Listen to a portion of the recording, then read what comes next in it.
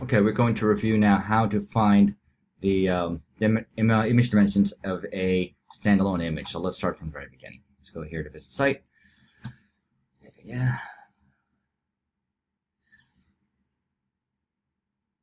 And let's go back to activities. So that's how I found that page. I'll go to like activities page. And when I'm looking at the activities page, I've noticed that the header image does not have any arrows. This indicates that there is no slider present. It's just a standalone image. I'm going to edit page.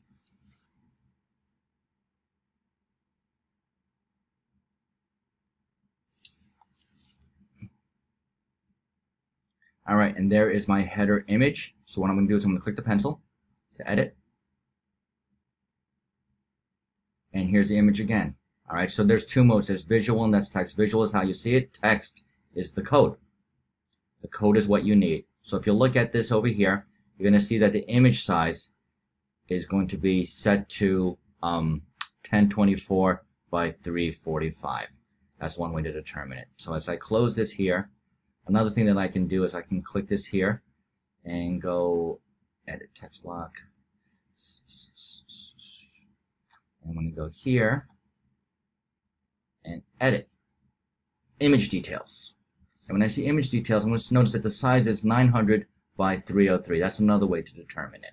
So that's probably the route that I would go. I would go set the dimensions for this image as 900 by 303 in Photoshop.